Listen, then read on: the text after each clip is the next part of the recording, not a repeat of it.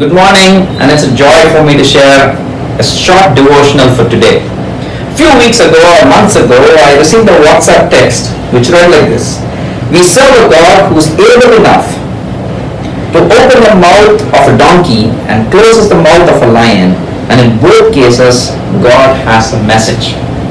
A very interesting statement. He opens the mouth of a donkey, closes the mouth of the lions, and in both, He has a message.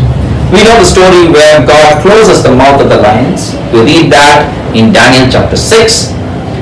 And my eyes fell upon where God actually opens the mouth of a donkey. Numbers chapter 22. So let me summarize this passage. The king of Moab recognized God's power in Balaam's words. So here is a king recognizing God's power in the words of Prophet Balaam.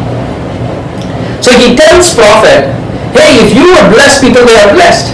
If you would curse people, they are cursed. I see that. I can see God's power being manifested through you. So I want you to go and pronounce a curse upon the people of God, that is the Israelites. Now, the prophet prays about it, talks to God about it, and God says, no, I don't want you to do this. So now the king again sends a team of people to go and again convince the prophet to do it. But again, this man who didn't want to do it, there are a lot of gifts awaited for him if he is going to do the task. But here again, Prophet Balaam doesn't want to give in. But the pressure was so much, finally he had to give in, and with the approval of God, he actually starts going to the Israelites. So he takes his donkey, and now he is on a ride to go towards Israelites. And probably he thought he would ask God at that point of time how he can handle that situation. I'm just trying to imagine what would be his mindset at that point of time. Now, as Balaam is traveling with his donkey, now the donkey stops. So as the donkey stops, he is getting very angry and frustrated. He beats up the donkey 3 times. And in Numbers 22 verse 28, the donkey gets to answer him. You've never heard a donkey speak, but here is what the donkey said. What have I done to you that you have struck me these 3 times? So now Balaam begins to realize, maybe there's something different here. It is God who's actually intervening and making the donkey speak. So in fact, when you read through that passage, you will find the angel was visible to the donkey, but Balaam was not able to see the angel who was actually standing guard or standing at that place. Now this is the passage that you will read in Numbers 22. Now I'm picking up few random thoughts for our meditation or for our insights this morning. You and I can be a seasoned man of God or a woman of God, but still be blinded to what God wants us to do. So the question is, what is blinding you today? Probably for this man of God here, money, power, and the pressure blinded him to see what God wanted him to do. What is blinding you today? Are you under a tremendous pressure from your co-workers, from your friends, or from your neighborhood, or your family that is blinding you to see what God wants you to do? Are you with people, influence, or is money that is blinding you from what God really wants you to do? And that's what happened here with this man of God. He was blinded to see what God wanted him to see. Greed probably drove the prophet. He would have imagined, the king is willing to give me so much. Probably a liking. I wish I can have this. That could have been his thought. Let not greed drive our lives, because it can blind us from seeing what God wants us to do. God speaks us through unexpected means. Many times we look out for answers from unknown circles. We look out for answers from our family, our friends, or those whom we respect, or from a church pastor, or somebody who's an evangelist, or some men of God or women of God. We look out for people like that, known people, whom we think have solutions to our problem. But here is the thing.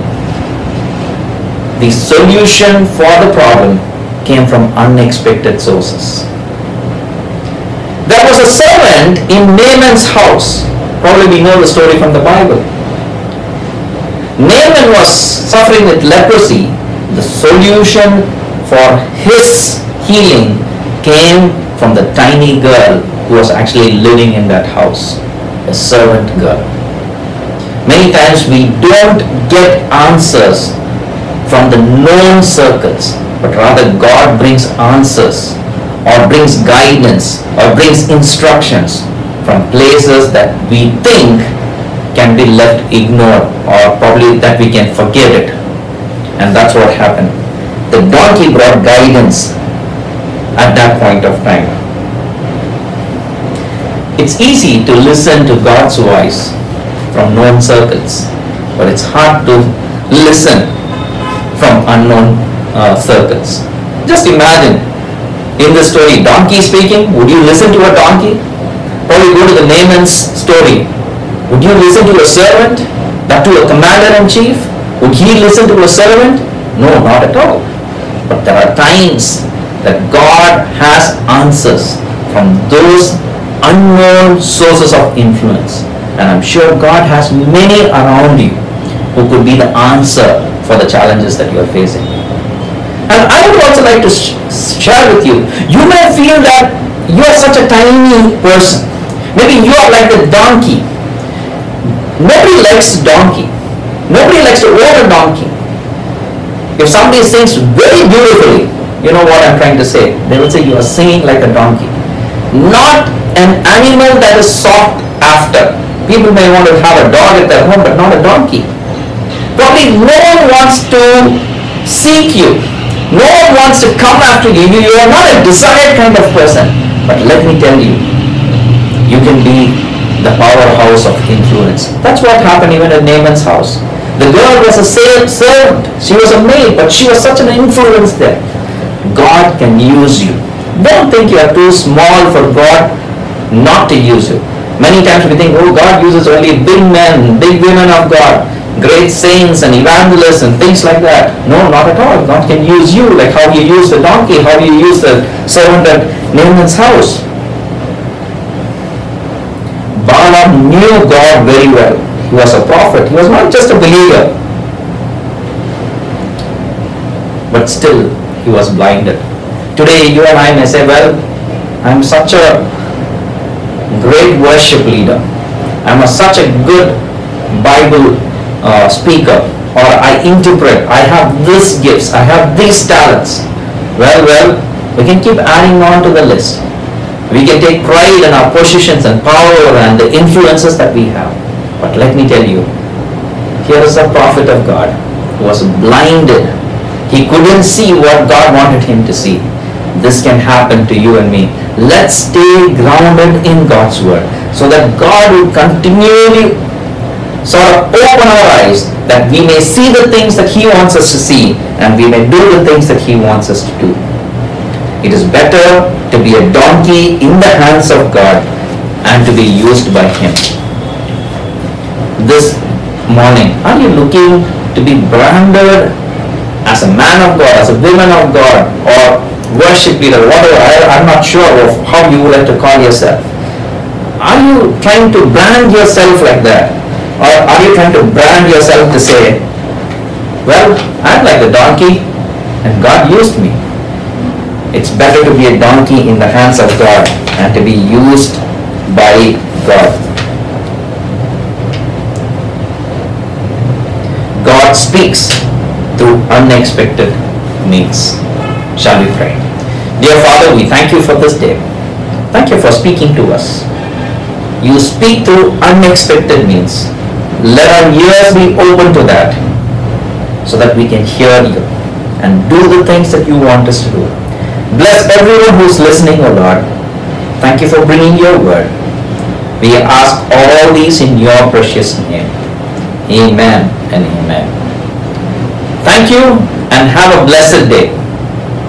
God bless you.